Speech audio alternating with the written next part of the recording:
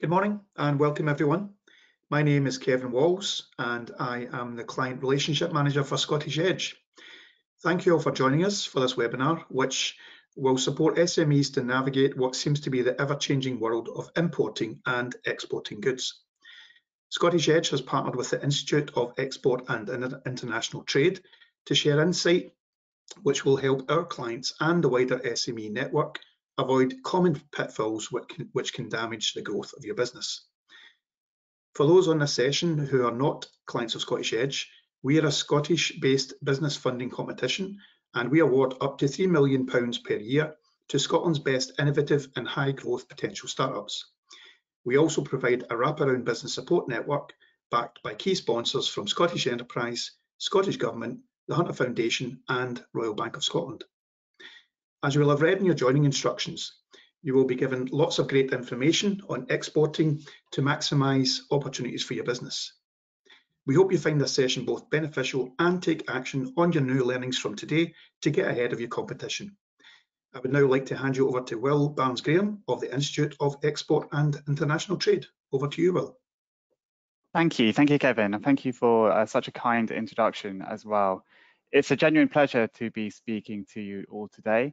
As said, I'm William Barnes-Graham, the Executive Editor at the Institute, and I will be asking some of your questions to the brilliant Susan Rowe, who is a Customs and Trade Specialist at the Institute as well.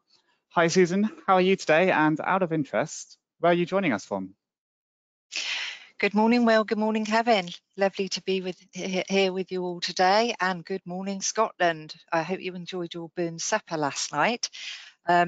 So I am on the southern edge of the Cotswolds in England.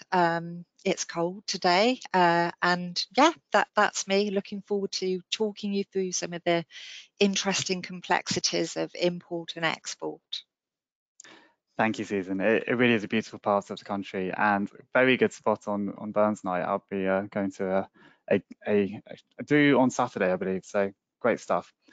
As you can see, Susan, on the next slide, you'll see on this slide that Susan is a vastly experienced person in international trade with particular expertise around e-commerce, website internationalization, and growing markets through distributors and trade shows. And the less said about me, probably the better.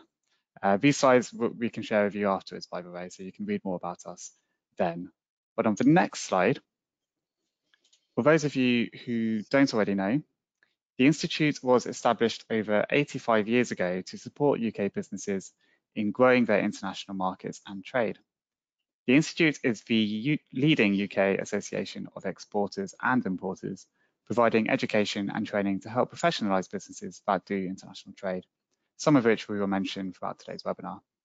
Our membership offering includes discounts on this training, as well as access to a technical helpline, a daily update bulletin updating you on all the key developments in trade, member-exclusive webinars, online and real-life networking opportunities, and so much more.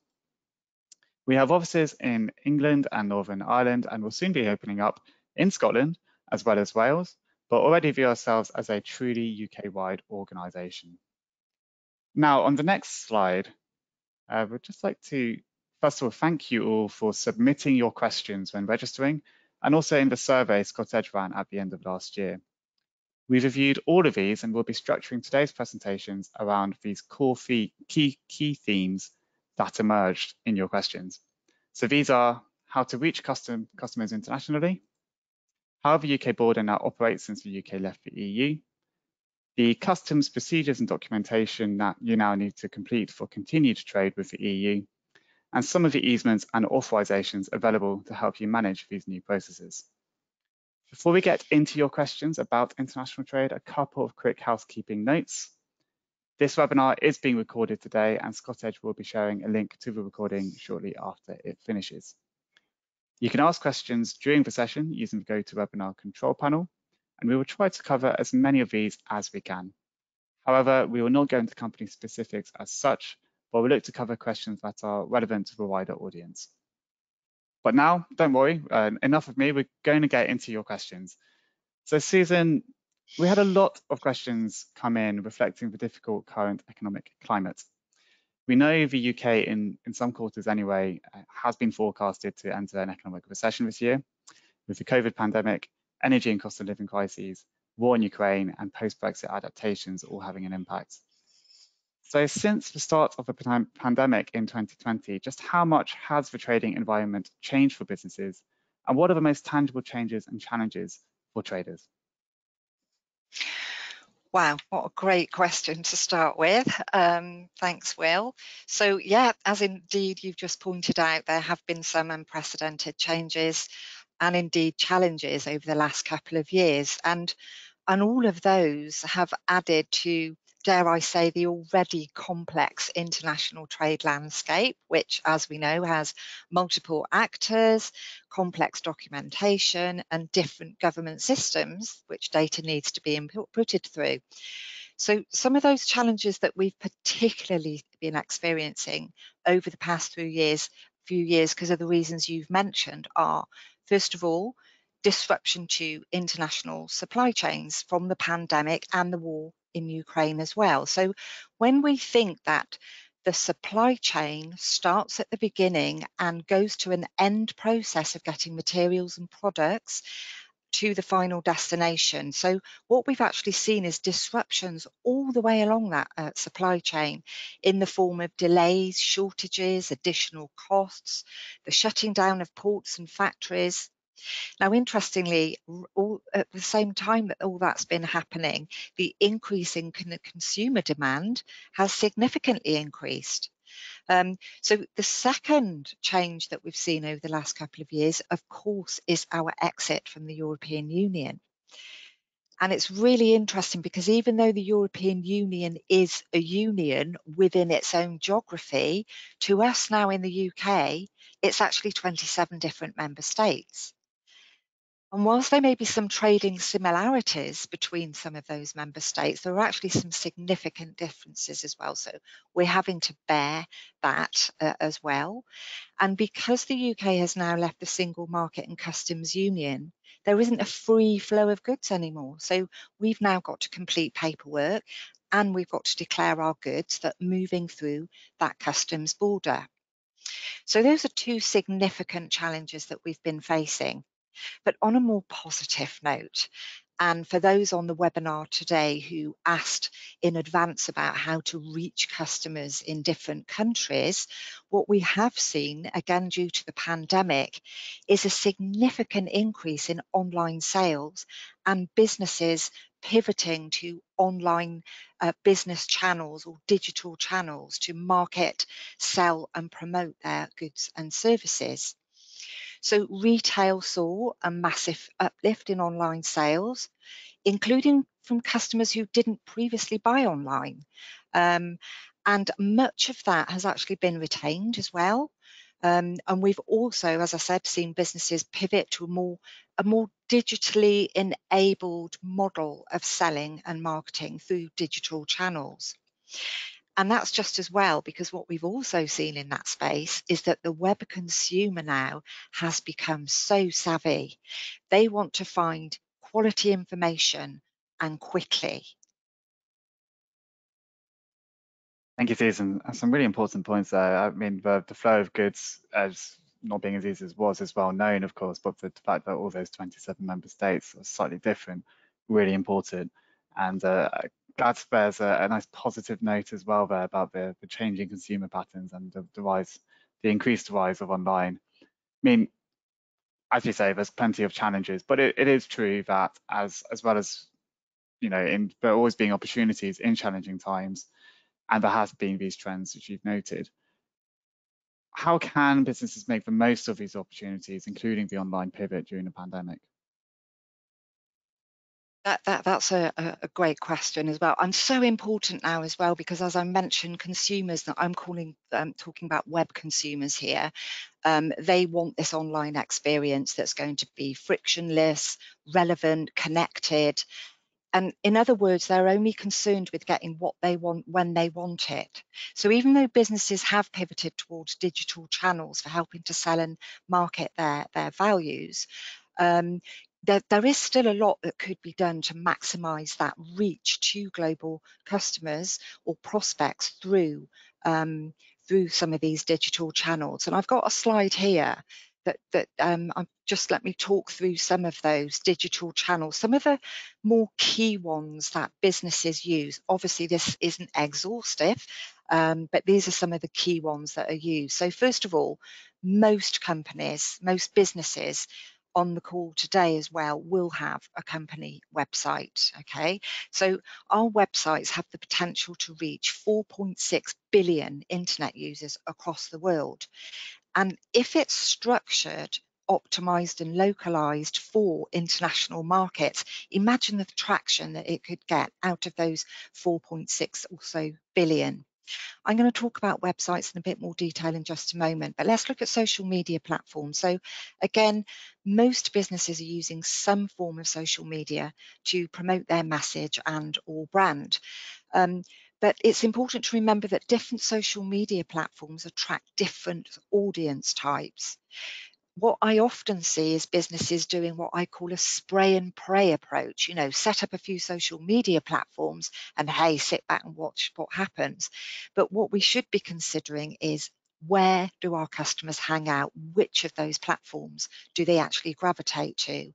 And we also need to bear in mind that there are different social media platforms that could be used in the countries that you're wanting to export to. So we've also got online directories. Now, online directories are a digital channel, probably more for the service business, and it's a low-cost way to drive potential customers to your website. So all it is putting up your business profile, your value, and then that can generate traffic to your website. And a lot of businesses don't actually know what online directories they might that might benefit them. And then we've got online marketplaces. So I know that there are a few retail businesses on the webinar today. So some of you might already be selling on platforms such as Amazon, eBay, and the other 450 so in the world for consumers.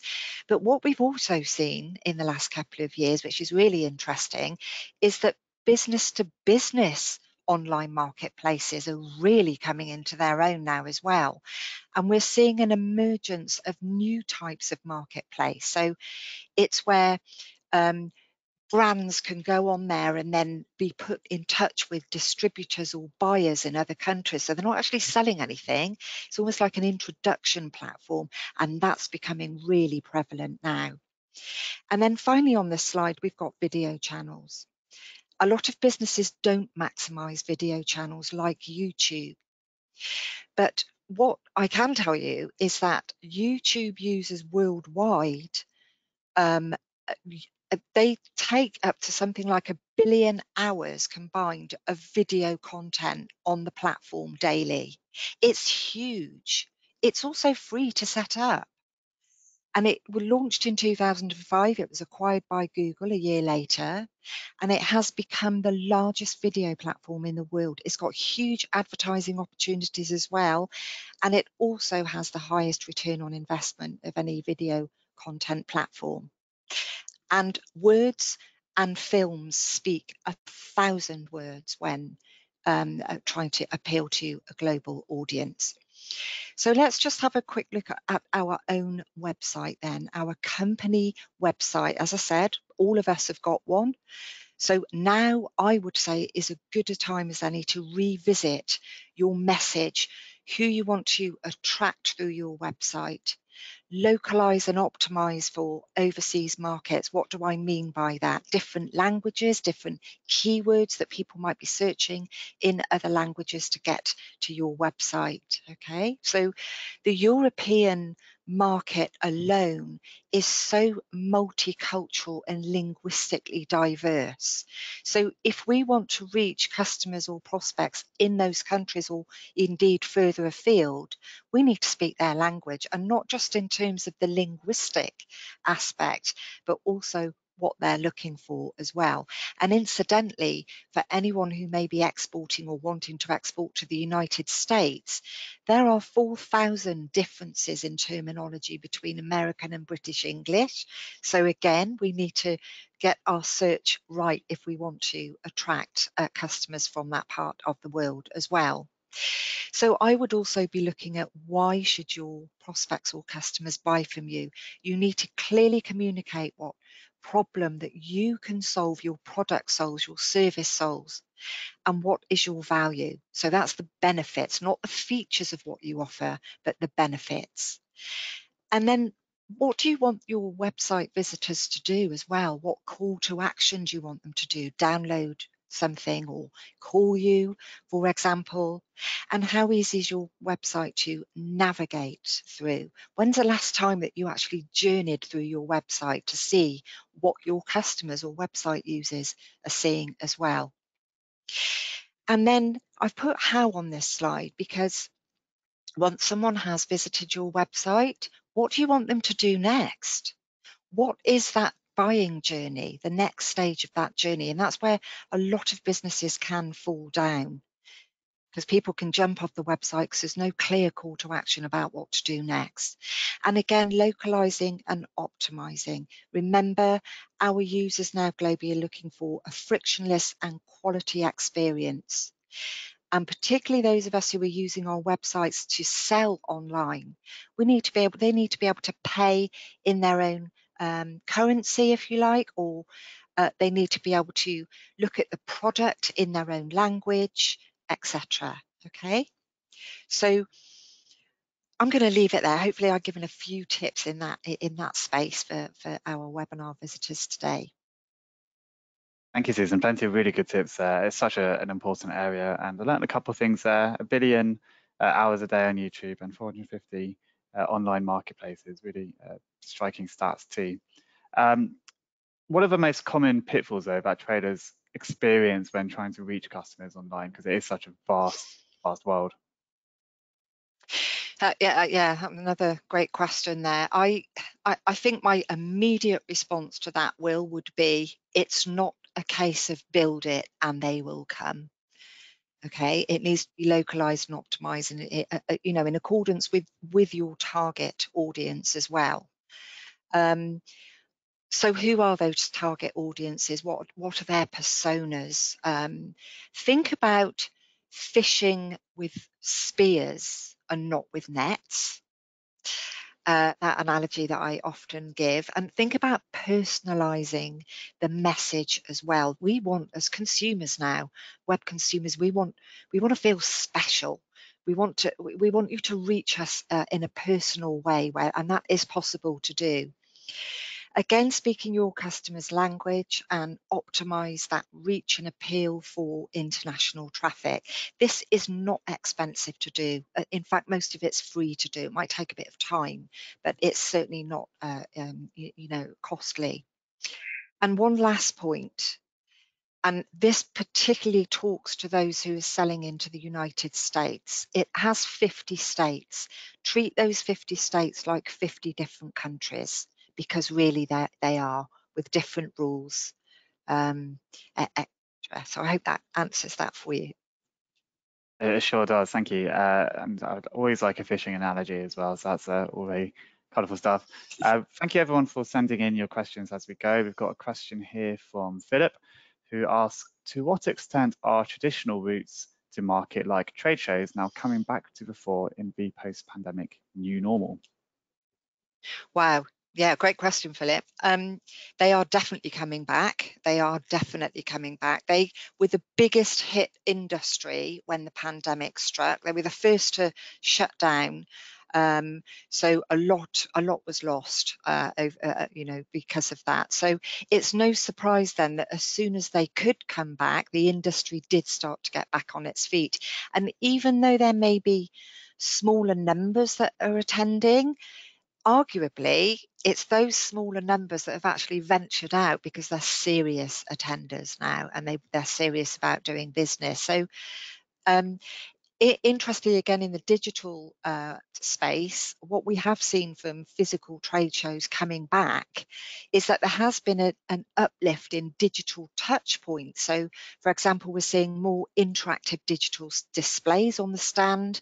We're seeing a rise in augmented and virtual reality on the stand as well, because again, businesses are wanting to give their customers that awesome experience, both on the booth and through online digital channels as well. So yeah, they're coming back. Well, they are back. Good stuff. I went to a trade show recently and it was like going to a Tomorrow's World episode or something like that. So that's definitely rings true to me.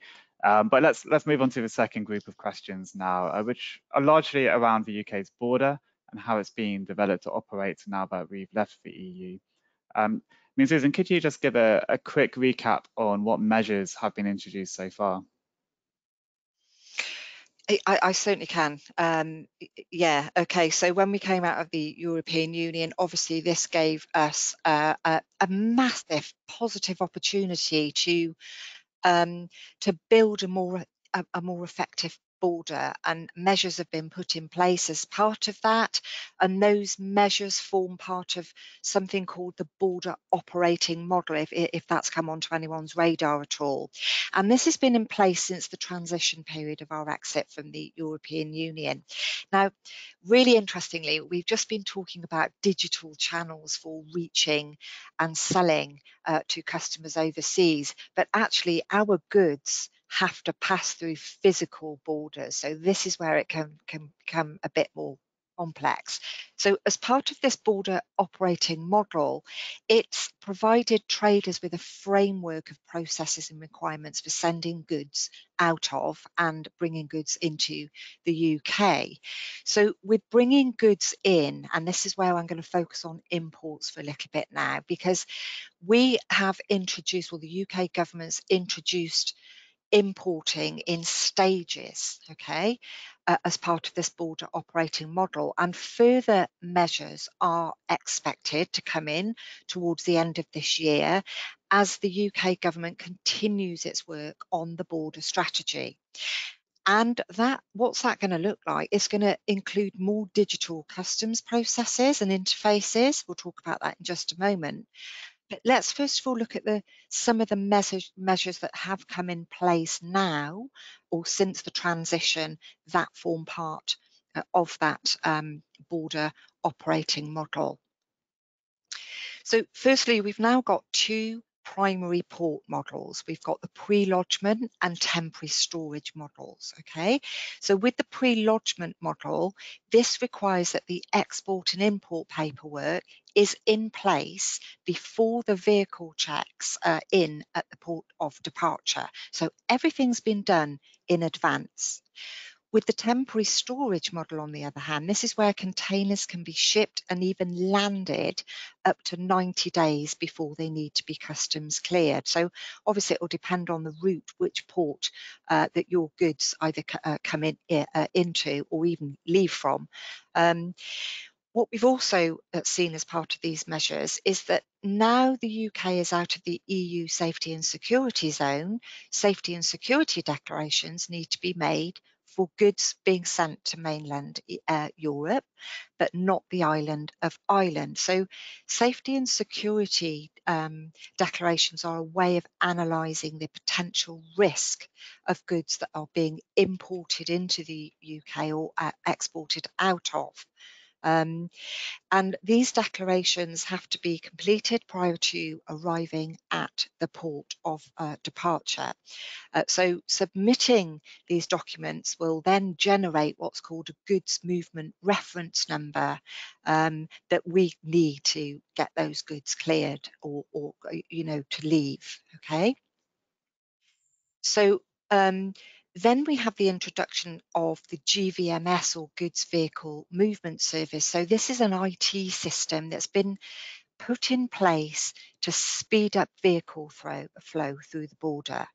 And what it does is pre-alerts customs to what's coming in, what's going out of the country. So that allows the vehicles then to move quicker through the border. So that's another measure that's been put in place. And you'll see that not all these are negative. Some of them are actually really good. So on the accounting side, we've seen simplification of the duty deferment account. So this was put in place with a guarantee waiver on the duty and the ability to postpone VAT declarations as well, to only make them on the tax return and not pay VAT at the point of import, which would typically happen. You know, we're paying VAT on imports now. So the other requirement is for any customs agent or broker, and some of our attendees today who are already exporting could be using a third party such as an agent or a broker, and they'll be raising declarations on the trader's behalf. But what has to happen now is that the intermediary has to have received a completed representation form that gives them the authorization to act on the trader's behalf and make those declarations using their own duty deferment account and postpone the VAT as required. So what we've also seen are measures for the movement of sanitary and phytosanitary goods. So that includes animals, products of animal origin, plants and plant-based products as well. So these SPS measures that they're called were put in place to control imports for live animals and products of animal origin. But the other new measures for export health certificates and checks at border control posts, these are part of the ones that are coming into play at the end of the year.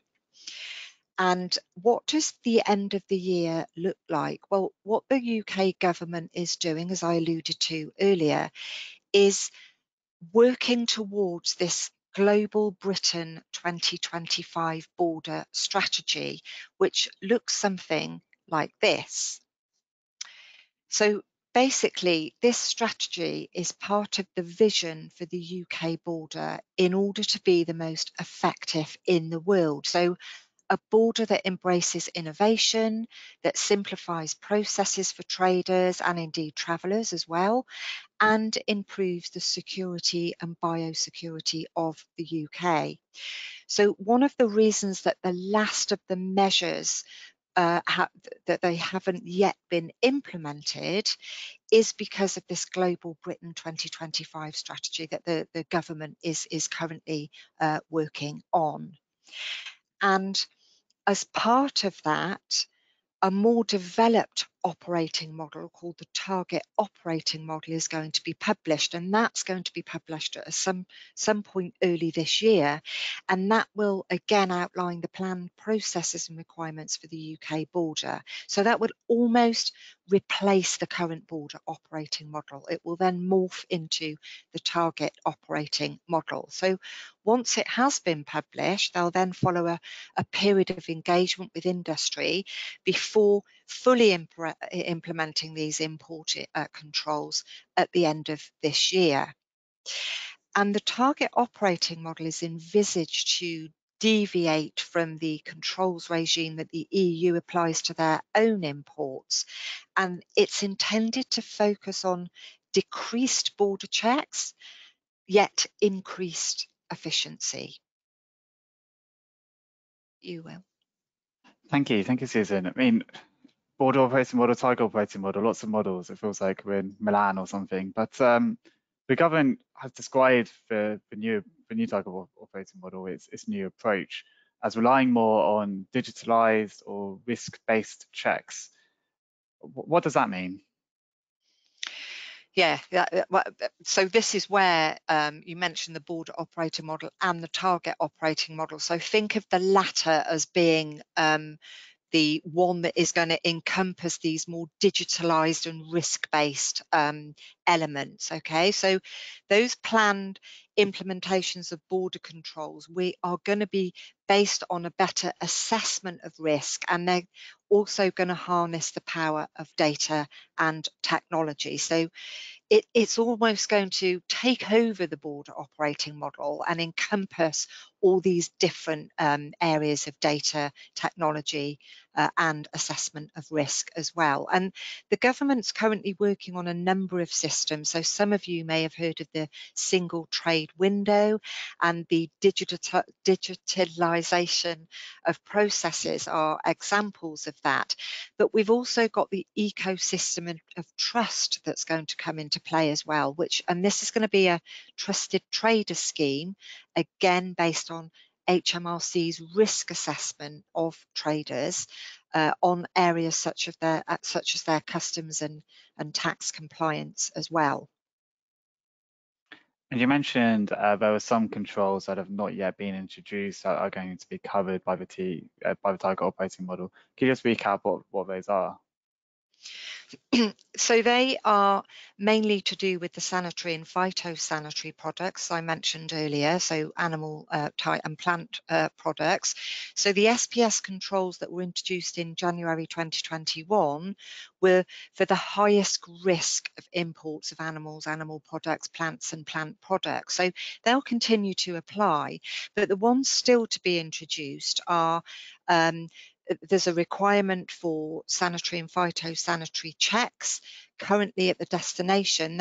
They're going to be moved to what's called a border control post, as currently happens in the EU. There's also going to be a requirement for safety and security declarations on EU imports, which doesn't currently happen. Okay, that's an easement in place at the moment. So there's also going to be a requirement for a health certification for further sanitary and phytosanitary imports, and a requirement for sanitary and phytosanitary goods to be again presented at these border control points as well. And there are also going to be prohibitions and restrictions on the import of chilled meats from the EU as well. So those are the main ones that are still to be introduced and will be introduced as part of this target operating model. Thanks, Susan. We'll do a few quick questions which have been coming in. One from Annetta, who asks whether exporters need to start moving to the new customs declaration service now or later in the year. I think there's a deadline coming. So could you say a little bit more about the CDS migration, please? Yeah, I will do. So just to give this a little bit of context, if I may, currently there are two HMRC systems that are being used for declaration. So the first is the chief one, and as you quite rightly said, that it has retired for imports. It retired on the 30th of September last year, and it's going to fully retire. So it's going to retire for exports as well in November this year. So once November comes, that's the end of chief after 30 years of hard work. And in comes the Customs Declaration Service, or CDS system, which is currently being used for imports and Northern Ireland entries as well. And in November, it will be used for exports as well. Now, for those of you who may be using external intermediaries for declaring your customs declarations, then these systems, you may have heard of them, but they're not fully on your radar. But basically, that's what they do. And the systems are quite different to each other. So the CDS system, the later one, that encompasses, again, a lot of these digital or data elements that we're seeing as part of the UK's global border strategy.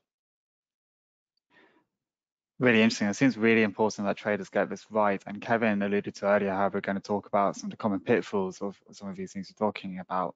So what are the common pitfalls traders have faced with the move to CDS? It's mostly to do with the difference, I would say, between Chief and CDS. So in Chief, there was more room to add more information. In CDS, there are more data elements to be completed, but there's less room for information. So it's really, really important that the information is absolutely accurate according to the data elements as well. So I would say that those are some of the biggest common pitfalls. What we're also seeing, interestingly, is that some traders who have typically outsourced their customs declaration activity, they're now wanting to bring it in-house, and that no mean feat, really. I mean, I would say that a trader needs to be guided through that process, and there's certain software, government software, that needs to be used, and there are also cost implications that need to be borne in mind as well. So perhaps that's another common pitfall. It's not as easy as it might look on the surface. I should flag that the Institute is going to be doing several webinars and training courses and whatnot on just this issue. So do keep an eye out on our website for more information about that. Finally, for this part of the session, we had a really good question in from Pfizer, who asks what impact the UK's new free ports will have, particularly the green free ports in Scotland, which I believe were announced recently. So yeah, could you say a little bit about free ports in general, please? Yeah, and I'll start by saying congratulations, Scotland, because they have, yes, indeed been introduced. So free ports are special areas within the UK's borders where different economic regulations apply. So there are, I think it's 8 approved free ports in England, and now, of course, we've got the 2 green free ports in Scotland, one in Inverness and Cromarty Firth, and one in the Firth of Forth. So basically, free ports offer a comprehensive package of measures comprising of tax reliefs, customs, business rates retention, planning, regeneration, innovation, and trade and investment support as well. And this is supported by the Department of Levelling Up and brings benefits to some of our most disadvantaged communities. So businesses who are operating within Freeport customs sites, they can benefit from warehousing and processing customs authorisation, and there's no time restriction for the storage or processing of goods, and a customs guarantee isn't required to cover the duty and tax of the goods as well if they're stored in a free port. So if you process goods in a free port, you might also be able to benefit from duty inversion, where you can calculate the import duties based on either the value of inputs or finished goods, and they can then move between free ports and free zones without applying the transit, what's called the transit procedure. And the goods can also be declared to customs using an entry in declarant's records without following up a supplementary declaration, which is what would be needed. So lots of benefits there for free ports. Very exciting stuff. I mean, we're going to move on to the next kind of batch of questions now. And I guess we've heard a lot about the rules, the new models for trade. Now we've left the EU, but this section is really looking at what the main practical impact is for businesses. So in a sense, if I'm a Scottish trader selling goods to the French, apart from needing a lot of confidence in my own product and some of the strategy things you mentioned earlier, what do I need to do now that I didn't have to do before the UK left the EU? Wow. Yes. So I think the first thing to say is all goods that are now moving from the UK, and so Scotland included, obviously, so they have to now have a customs declaration. They have to move across a customs border. So the correct documents, the correct declarations, and the correct data all needs to be gathered, because selling to the EU now obviously is like selling to any other country in the world. So there are customs procedures to follow, as well as having the right documents, declarations and data, as I said. So let's just delve into that in a little bit more detail and break it down a little bit. So starting with documentation, so I've just put on the slide there a various standard set of documents for exporting. Okay, so they are split between a standard set of documents, which every good will have, and then other documents that might be required depending on the good that's being exported. So documents are such an important aspect of international trade because they provide the information that's required by the customs authorities, and they contain really important information that's necessary not only for the buyer and the seller, but again also for the customs the authorities as well. So the first document that we've got here on our slide is the commercial invoice. So this will be issued by the seller as legal evidence of the sales transaction between the seller and the buyer. And it can be used as a customs document for customs purposes. So the information contained within it has to be really accurate, 100% accurate, because its contents will be used to then create the customs declarations. And then we've got the packing list, which is used to give customs a clear information on the identification of the consignment and its contents. And what the packing list also does is it keeps a track of the weights and measurements in order to avoid the overloading of whatever vehicle or form of transport it's going on as well. And then we've got a certificate of origin. So this might be required by a particular country. So for example, countries in the Middle East might require an Arab certificate of origin that has to be issued by the local consulate too, and that provides official evidence of origin at the port, at the point of import. Let's not forget, whatever we export from Scotland or the UK has to be imported somewhere as well. We also need a transport document so that whether the goods are travelling by air, sea, road, rail, we need a transport document to support that. And then we need the customs declaration, and there are different types of customs declaration, which we'll see on the next slide. And then again, these additional or other documents that may be required would include some of those that you can see on the right hand side of the slide there. And look at, I just want to revert your eyes to the export health certificate, because even though we have easements in place for importing sanitary and phytosanitary goods at the moment, they're not an easement for sending goods to the it will require that certification in order to get those goods across that customs border. So moving on then to the declaration types, we've got different types of declarations here.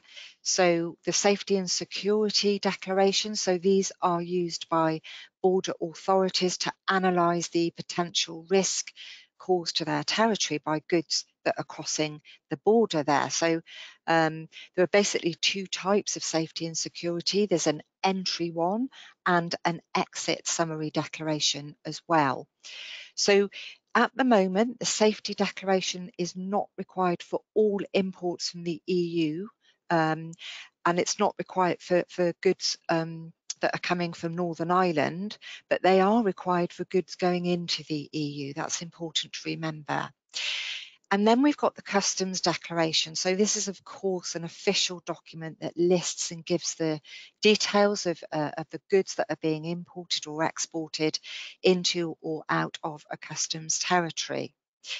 And these customs declarations, they can be issued as either a full declaration, or they can be delayed through what's called the simplified process. And this is where a simplified entry is made to get the goods moving, and then that's followed up by a supplementary declaration the month after. Now, we do need authorisation from HMRC to use these types of declarations. And then we have a transit document declaration. So this is the official document that lists and gives details of goods that are being imported or exported out of a customs territory. And then we have the ATA carnet. So this allows you to temporarily export trade fair, or we spoke about trade shows earlier on.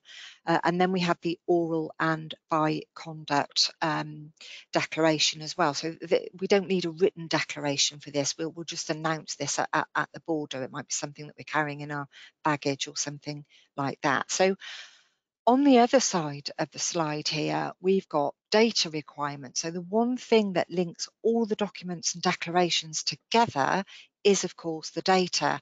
So this information needs to be provided by the exporter so that the necessary declarations can be completed. And therefore, all the data provided, again, needs to be correct. I won't go through all of these because many of them speak for themselves, but I will just say about the Economic Operator Registration and Identification Number, or IORI for short. So for those of our callers today who are thinking about exporting or importing and haven't actually done it yet, you will need one of these IORI numbers. And basically this is placed on all the export documents, and it's also used to communicate with government agencies as well. It's like an identification number. We also need a commodity code, so every single product that gets exported out of or imported into has to have a commodity code. It's an 8-digit number for export and a 10-digit number for importing. And we also need to check that the rules of origin requirements that we hold, and we have the evidence to back this up as well. And the value and the currency, that also needs to be part of the data as well. And a breakdown may be needed at customs to confirm the value of the actual commodity, and that's separate from the freight and the insurance as well. Then Incoterms, so Incoterms or international commercial terms.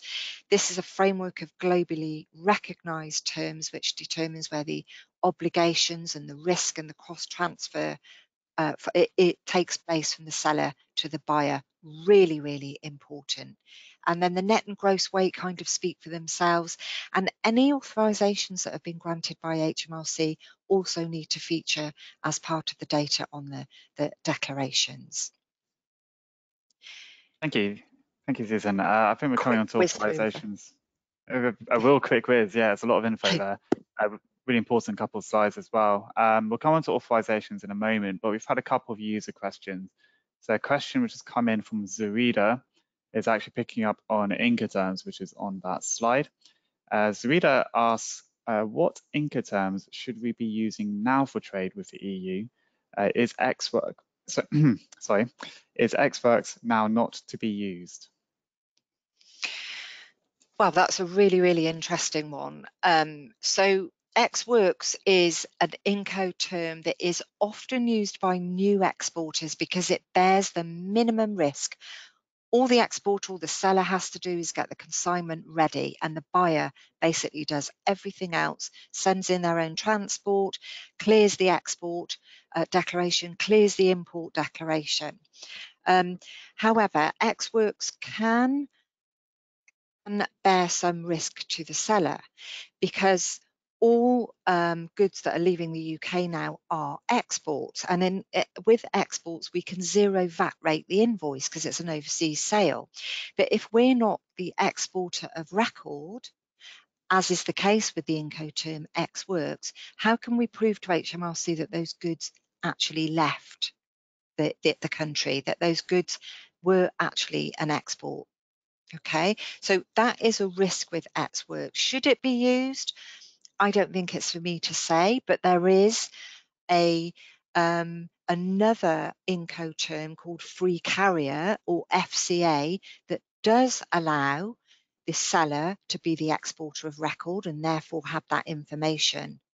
And it also allows the seller to load the goods onto the buyer's transport when it comes in, which is something the Xworks doesn't do.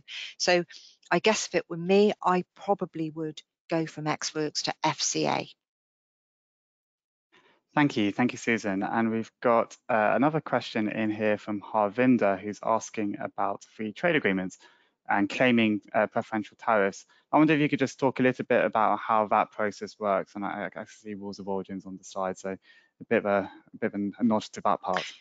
Yeah, that's great. Thanks for pointing that out. Okay, so you mentioned free trade agreements. I think it's first of all important to say that not all trade agreements are free. Okay, so it really does depend on on the product or commodity, what its origin is, and what the rules are in the trade agreements between the parties involved. So that then circles back to my rules of origin on the data.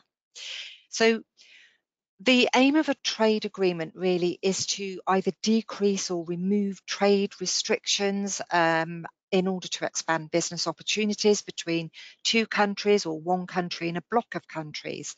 Let's say the UK and the EU, for example, because we do have an agreement, a trade agreement in place.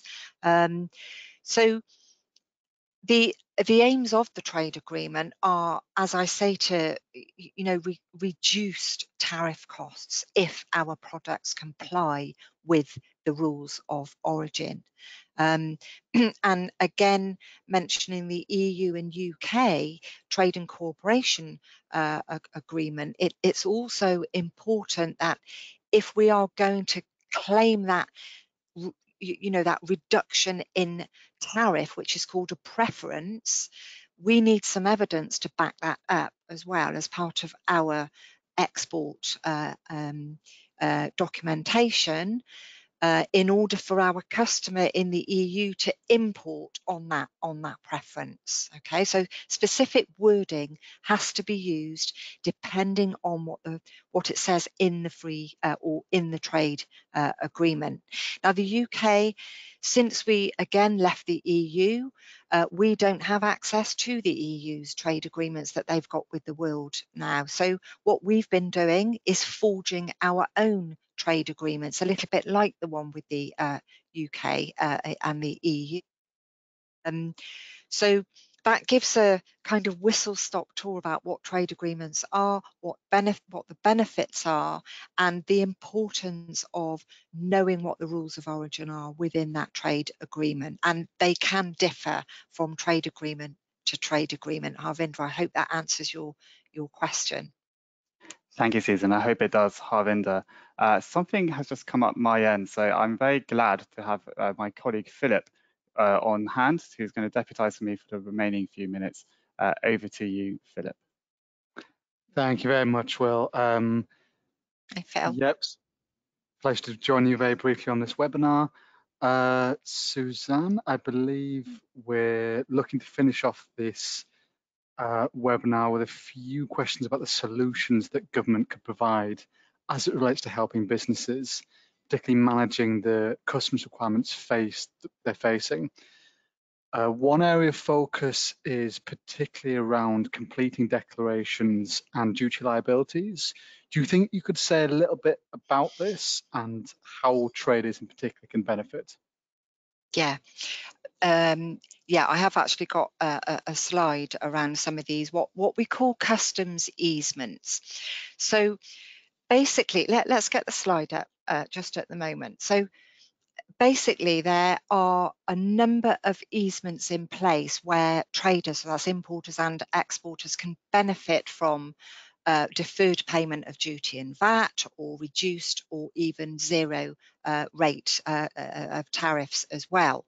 And in some cases, duty suspension. Okay, so some of these, you'll see the pinwheel on the slide here. We've already had a quick look about trade agreements or trade details. So let's have a look at postponed VAT accounting. So this is a really good way of avoiding cash flow problems, because since January 2021, all VAT registered businesses have to pay VAT on imports that are coming into the UK from anywhere in the world, including the EU now, of course. But postponed VAT accounting is a system that was introduced in 2021. And what it does is allows businesses to pay for any outstanding VAT on imported goods during their annual return, rather than at the point that they're imported into the UK. We've also got customs warehousing here as well. So if we are importing goods that we're going to store and then we're going to perhaps re-export them somewhere, then this is another easement or procedure that allows the storage and or minimal processing of goods imported.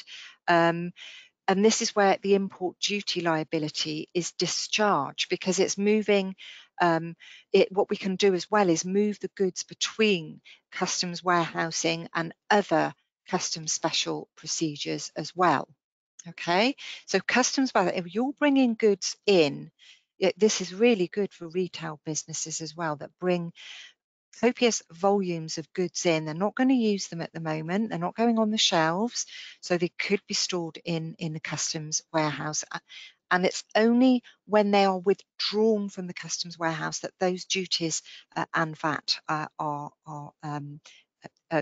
need to be paid. We've talked about free ports already, so that's another area where costs can be mitigated. And then we've got inward and outward processing. So what this does, particularly inward processing, it allows raw materials to be imported and then they're used during a particular time frame, and that then delays the payment of any duties. So with inward processing, for example, this allows goods to be processed or repaired without the payment of duty or VAT at import as well. So if you are a business that is importing goods to process or repair them, then inward processing could be an easement or procedure that's worth looking at for you. And then outward processing is, of course, the opposite of inward. You may be sending goods to another country to get repaired or processed using raw materials from the UK. And then we have the duty deferment account. So this allows holders to delay customs duty, excise duty and import VAT, and it can be paid once a month rather than on individual consignments as well. So these are just a few customs easements. There are more. We don't have time to go into them now, but I think one of my golden tips would be, particularly if you're currently importing and exporting, look at some of these easements, because quite often businesses don't realise that they are there and they could benefit you as well. Thank you very much, Susan. We are running short of time, but I think we can squeeze in one last question from Fiona about VAT, something that came up a couple of times during your presentation. She's asking what traders need to do to comply with the EU's new VAT rules and IOSS.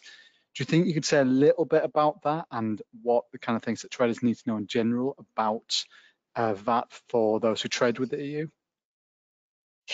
Yeah, so okay, so for those who used to sell online before we exited the European Union, so either through your own website or online marketplaces, you'll remember that the EU had various different distance selling thresholds. So it was generally 35,000 euros in many of the European member states and 100,000 in Germany. Now, all that's gone. That all changed in July 2021, and 2 new VAT regimes were introduced in order to streamline tax compliance for companies selling goods and services as well to EU customers. So those 2 VAT regimes, there's first of all the one-stop shop, or OSS as it's known. So this is an extension of the former mini one-stop shop. So this allows businesses, UK businesses, to register for VAT in one single EU country. Before we had to register in all countries where we actually met that threshold, or we stored goods in a country. So with OSS, we only have to register in one country, and then we're okay for the rest of the member states. Now, OSS isn't mandatory, but it could be used if you are holding stock in or wanting to hold stock in an EU member state. So that's OSS, or one-stop shop. Then we've got IOS, which speaks to Fiona's question, but I needed to put this into context.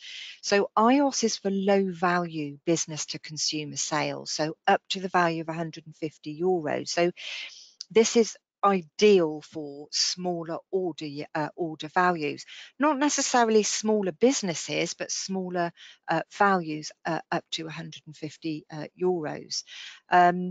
So again, what you can register for this IOS in one member state and be VAT okay for the rest of the member states, 27 member states as well. So it's just one registration, less costs, less red tape, and again, you can just register in the one country that you're primarily going to be selling to. And this is for goods that are fulfilled from source, so fulfilled from the UK, whereas OS is probably more for goods that are stored in the UK. Hope that answers the question there, Phil. No problem. Thank you, Susan. I'm sure Fiona's question was answered there properly. I think that's quite a good place to leave it, actually. We're just about on time, so let's start to wrap up now. Okay. So I'd like to thank Susan for tackling all those questions and for Scottish Edge for giving us the opportunity to answer them all today. The support is very much appreciated. So just as a reminder that if you want to watch this back, we'll be sending out a link to you shortly with a recording from this. So please do keep your eyes peeled for that. As noted earlier, do check out export.org.uk for more information about the support that the Institute provides to help you and your future business plans and growth. Susan, do you have anything to add before we say goodbye? I would just thank you to everyone who's attended today. I am mindful that we've covered an awful lot of ground and the top slice of an awful lot of ground, but it just wanted to give you a flavour of what the landscape currently looks like for 2023. You've probably got lots of questions. My couple of golden nuggets to take away would be, you know, if you're already exporting and importing, look at your processes. Can they be streamlined? Can you benefit from any of the customs easements that I've shown you? And if you're thinking about importing or exporting, if you're just at the start of your journey, don't be put off. Yes, we've seen some challenges, but they can be navigated and there are opportunities as well. International trade is a changing landscape. Keep yourselves updated, get training where there are knowledge gaps, and bring in our help if you need it at any point along the way. We're here to help you. That's it, Phil. That's a great point to end on. Thank you very much, everyone. We really appreciate your time, particularly to Scottish Edge. But for now, from me and Susan, goodbye, everyone. Have a good end to the rest of your week. Goodbye, everyone. Bye.